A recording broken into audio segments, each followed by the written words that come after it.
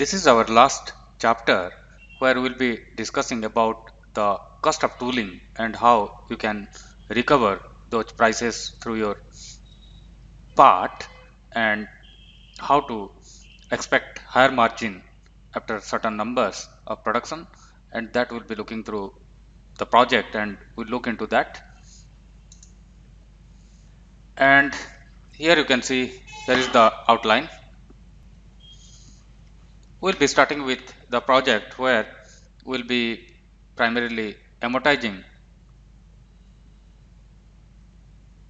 the blank die cost into the piece price. This amortizing is nothing but how to adjust or recover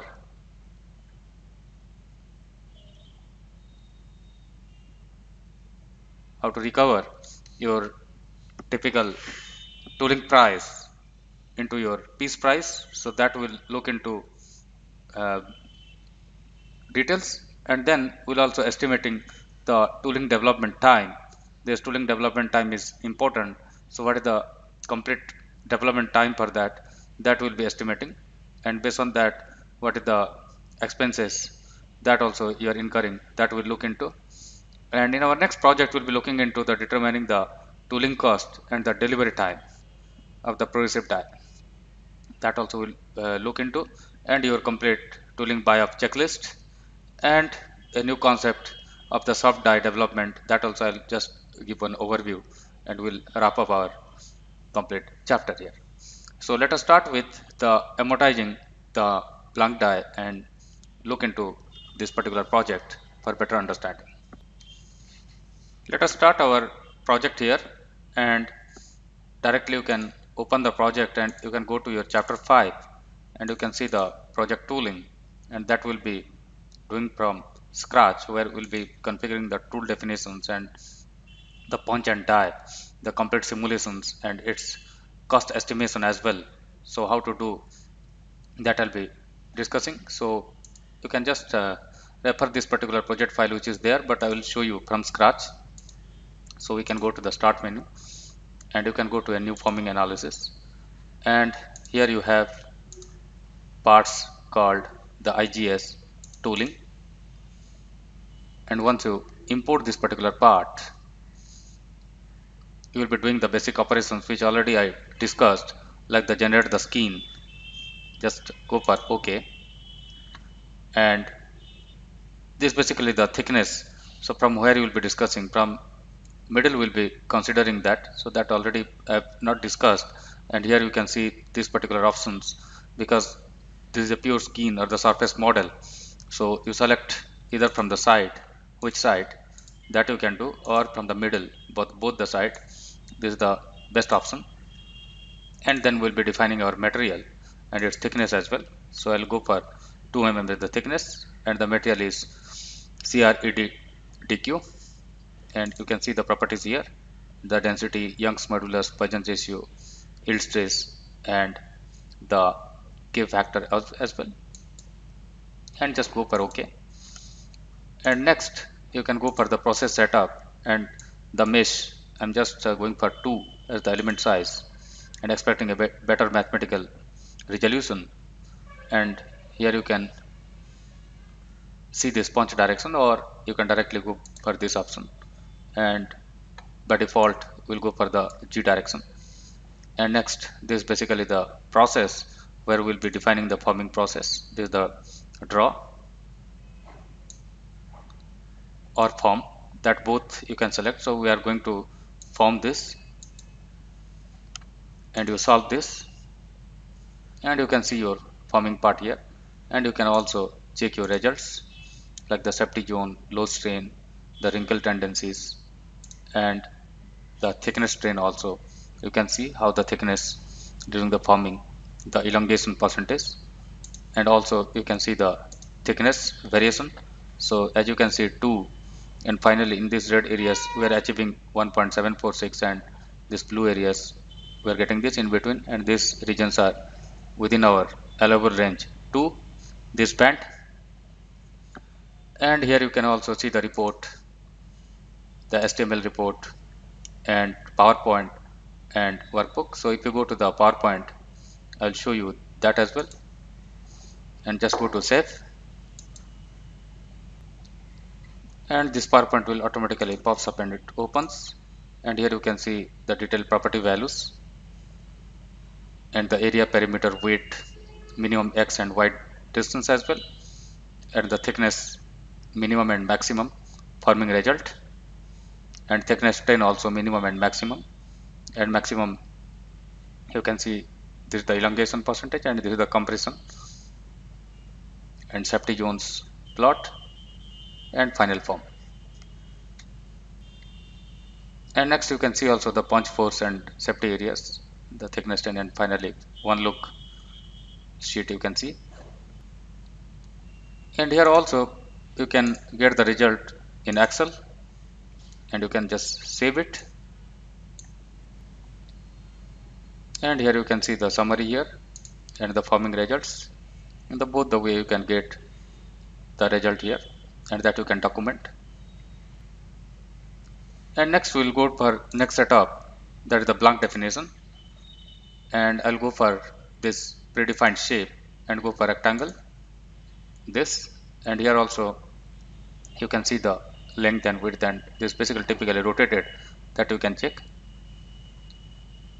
Go for the next shape and go for nesting, and here you can see one tool definition. So you can finish nesting and then you can go for tool definition as well. And let me go for 2 and 2 as the distance already we know. And here you can see the utilization, net weight, part weight, gross weight, etc., which you already saw. And layout editing you can go for, and you can finalize that as well, and you can see the rotation here. And finally you can go for the transfer or tandem type for the manual, and you can finish that through the center of gravity origin coordinate alignment, and define the process. Here you can assign that, already you know, and you can accept this. Once you accept this, you can directly go for the line editing, and if required you can change these factors, otherwise you just assign this, and you can go to regenerate all, and here the processes are. And finally you will be able to get the reports, and these reports are related to the Excel. So first generate this, so just I'm giving this idea another version, earlier we already generated. And next after this report we'll be going for the PowerPoint, and this also will go for _1, so that we'll check both the _1 report, and go to save. It will generate, and here are the results. Die plan report, total number of cams, total number of part features, number of operations, die load, and total die weight. And here are the operations: forming, trimming, and trimming. Which part you can see, there is the active, this green, and here this is the active, this green. These two trims are there, and the forming has been performed, and this is the detailed plotting of that. And here is the Excel report for the die cost. And here primarily our focus is to have this die life, and this you can define, and you can optimize also, you can recover your part, and after this you can have more profit. And here you can directly see the calculations for those operations, and here you can also see die cost included, and or you can go for die cost excluded.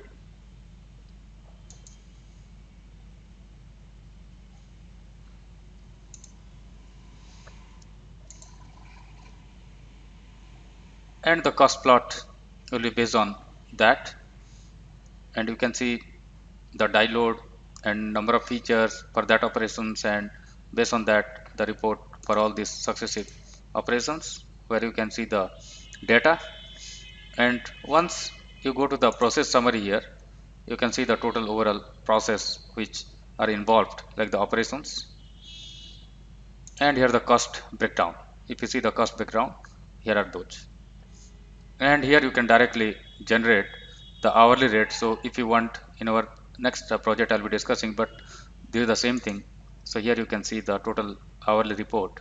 If you go for the hourly report, here you can see 315 hours, and these are the total split of the hours for the forming, trimming and trimming, you can see, and die construction hours, feature length, and you can see the hourly breakdowns based on the different operations,